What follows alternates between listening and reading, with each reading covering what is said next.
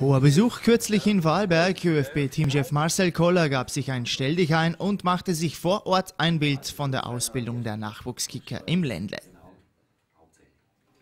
Ist alles sehr, sehr kompakt, ist eine super Gegend hier, ja, mit Möglichkeiten direkt am Wasser, Fußballplätze, mit der Halle, mit der Schule, mit allem drumherum. Und ich denke, das ist perfekt für die Jungs, um auch weiterzukommen, wenn sie dann bereit sind dazu und wenn sie den Willen haben.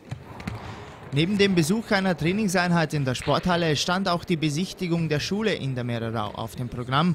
Die Schüler hatten dabei die Möglichkeit, dem Schweizer persönliche Fragen zu stellen, und diese Chance wurde durchaus genutzt.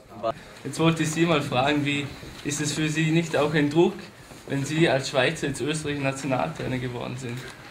Natürlich, bei meiner Bestellung war es so, dass da der ein oder andere ein bisschen laut gerufen hat und oder vielleicht eine andere Meinung hatte, und Druck ist ja eigentlich immer da.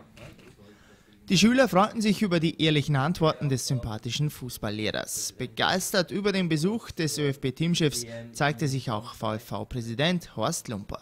Ja, wir haben ihn eingeladen, freut uns ganz besonders. Es ist nicht selbstverständlich, dass der Teamchef kommt.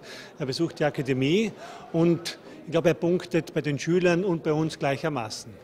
Marcel Koller konnte mit seinem Besuch im Ländle also auf alle Fälle Pluspunkte sammeln. Er ist sympathisch, er ist nett und wir hoffen, dass er auch so erfolgreich ist, wie er jetzt den Anschein hat.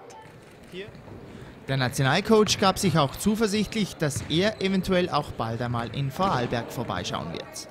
Ja, ich kann das jetzt nicht versprechen, aber ich habe vielleicht ein bisschen näheren Zugang zu Vorarlberg, weil ich ja direkt über der Grenze auch gearbeitet habe. Ich habe einen vollen Terminplan, also ich kann nichts versprechen, aber je nachdem natürlich, wenn sich mal die Möglichkeit ergibt, dann ich schaue gerne Fußball und spiele dann, es muss dann nicht immer die erste Liga sein. Vielleicht sehen wir Marcel Koller ja bald im Ländle.